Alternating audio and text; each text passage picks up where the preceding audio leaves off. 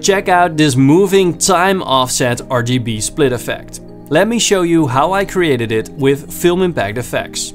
First, take the clip and duplicate it 3 times. Change the blend mode of the top 2 clips to linear dodge add. Apply the channel mix effect to each clip and only set red to 100 for the first clip, 100 green for the second and 100 blue for the third. Now comes the magic.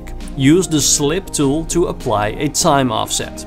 I'm sliding the top clip 4 frames to the left and the bottom clip 4 frames to the right. To enhance this effect, apply Grow Effects to the top clip. Set the type to pulse and both ease in and out to 50. Change the anchor to max value. Copy the Grow Effects to the bottom clip and change the anchor to minimal value. Follow Film Impact for more quick editing tips.